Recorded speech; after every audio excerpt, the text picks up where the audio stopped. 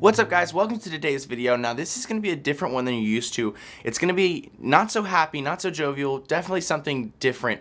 It's actually going to be kind of a downer, maybe a little bit for some people to hear, but this is something that I've been wanting to do for a very long time, and I just wasn't sure when I was going to do it. But today, I just got back from leg day. You're probably wondering why I have the beanie on, and I got this huge, I don't know if you can see that. Yeah, oh, you can see it. Yeah, definitely. So I got this huge cyst, and I just knew that if I went into the gym without a beanie on, without covering it, that I was not going to be able to get as good of a workout in because I knew people would be staring at me. Now, you guys know me, I don't really have any problem with, going into a store right now and having this on my head and talking to people, meeting people. That's not a big problem. But when when you go try to work out, people just don't have a filter. So they'll be staring at you, they'll be whispering about you. They don't have a filter, they don't understand what they're doing, because when I see someone whispering about me and I know I have a giant, big old bad cyst on my head, I know they're talking about me. They're not whispering about something else. And whether or not that bothers me or I'm okay with it or whatever, where I've progressed in my personality as far as how I deal with that kind of a situation, it's distracting. You know what I mean? And so I put the beanie on. That reminds me though of this story that I've wanted to tell you guys. I just didn't know where I was going to tell you guys this story, because this is kind of out of my MO. I'm kind of like, I guess you guys can kind of look to me as, like the guy with the happy face, the guy who always tells you to have a happy face, deal with, adversity and these problems with a smile, try to always look for the silver lining. And that is how I deal with my acne now. But everyone, you can't just flip a switch. No one can do that. No one can go from 0 to 100 as far as confidence goes, or just not caring what people think and say about you. And so at one point in my life, I mostly was dealing with my acne pretty positively. I was, happy with where I was. Even though I had like zits and stuff, I had a lot of friends, I had, this, that, and the other going on. And mostly I would do what I've told you guys to do all the time, where it's just live your life and don't worry about it. But this one specific time, it finally got to me. And this is definitely something that I don't tell. Actually, I don't think I've ever told anyone this. I don't really talk about these kind of stories because, I don't know, I guess I just haven't gotten comfortable with it. And it's kind of hard to be transparent about this kind of a thing. Because this was the first time that I ever... Because this was the first time that I had ever cried because of my acne.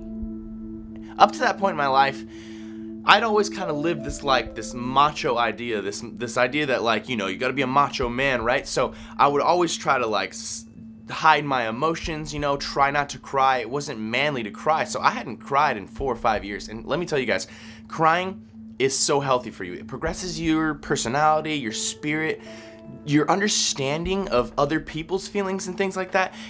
It's just not healthy to hold those things back. It's good to cry, and whether that be a sad cry or a happy cry, cries are important. But at this point in my life, I wasn't okay with crying. It wasn't okay with me, and it had been 4 or 5 years since I had cried, and I always try to go real tough about things, real tough about any sort of situation. Someone dumps me, someone makes fun of me, someone, I do something embarrassing. I always try to just be like, that's okay, whatever, it's all good, I'm cool, I'm Brian, I'm moving on, that's no problem.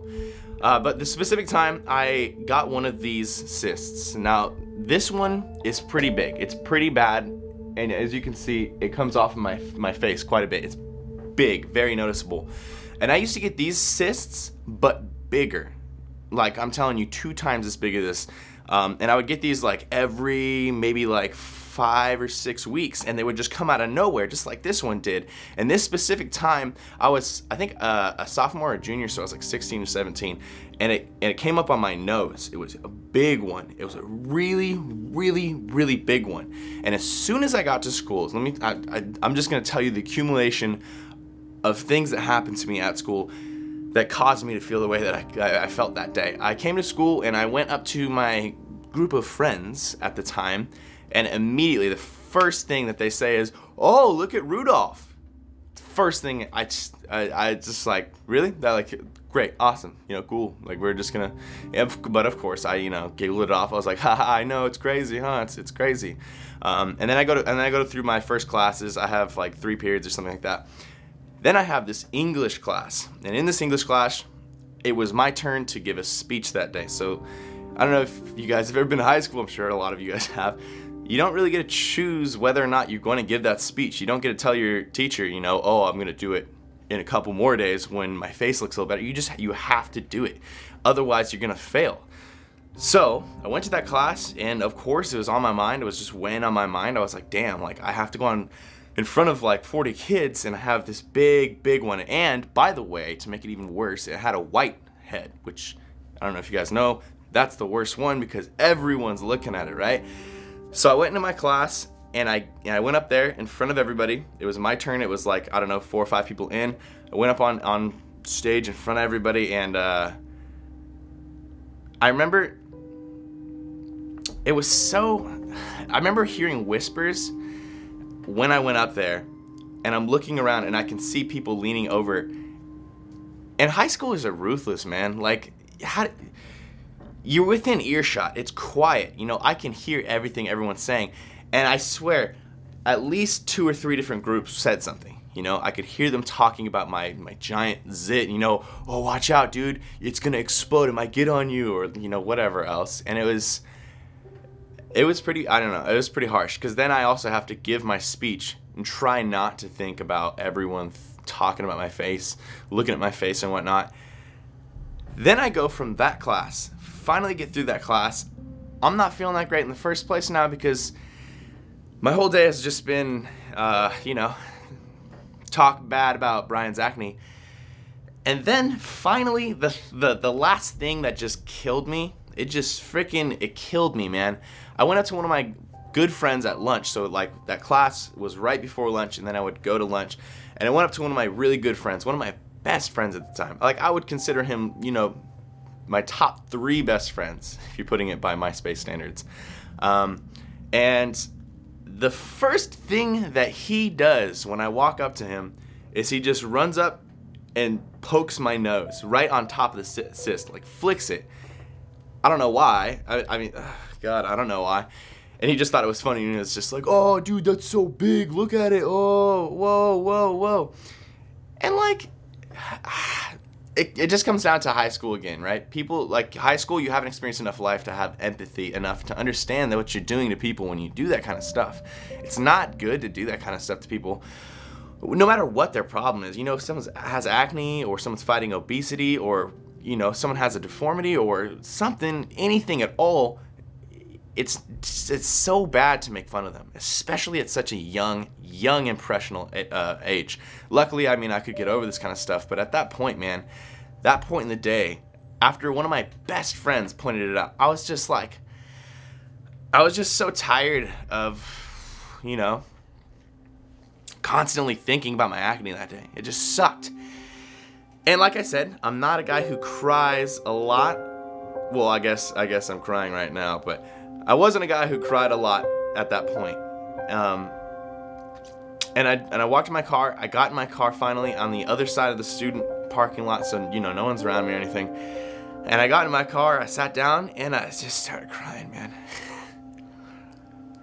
I just started bawling.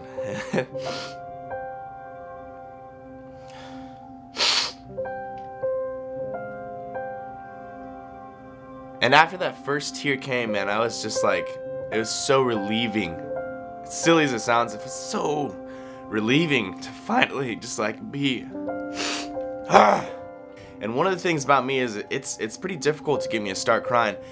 But once I start crying, it's just waterfalls. I can't control it. And I just remember sitting there crying and just saying things, you know, just being like, why do you have to do that kind of, you know, well, of course, there was a lot more cuss words in it at this time. But I remember I just sat there and I just went through each situation, and I was just like, what the hell was the point of touching my face, touching my cyst?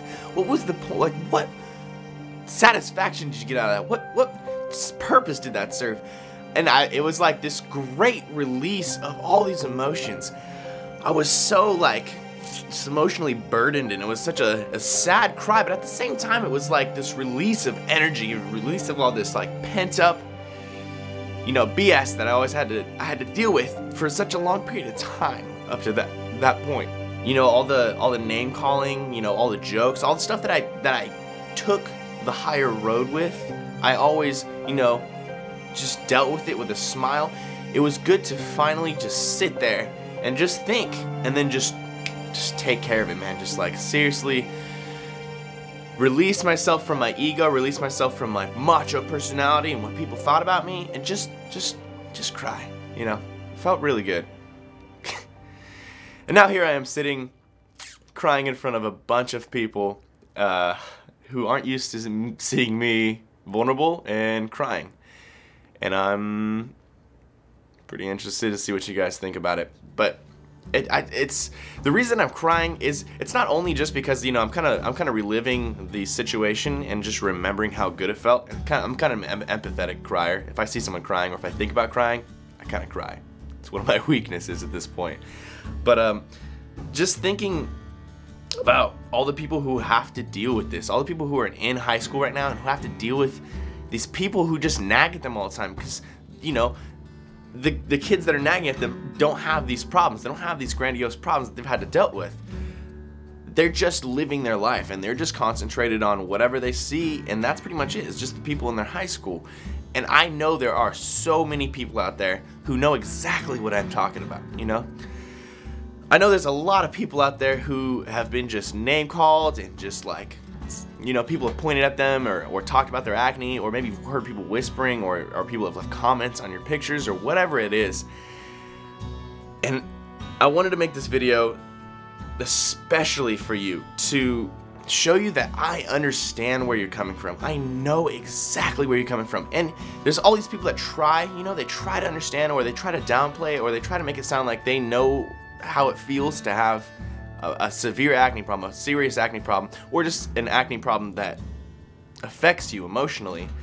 And I know that this video can serve the purpose of showing you that while it's hard, while it seriously is hard, you can change your perspective in time. As you go forward, you can become comfortable with situations like this that's on my forehead that, honestly, at that time in my life, I was not comfortable with. I was not comfortable with it, but I would try to be comfortable with it. But over the years, you know, of having acne, I've become comfortable with this. And I want you guys to know that while your acne maybe won't leave you anytime soon, you might be stuck with it for many years like I have. I've had it since 15, I'm 22 now. You can become comfortable with it. It's completely in your power to be comfortable with it, and I want you to do that. But I also understand that it's very difficult, and sometimes you need to release. Sometimes you need that cry, because sometimes that cry can change the way you feel. It can release you of all this pent up stress that you didn't even know you had.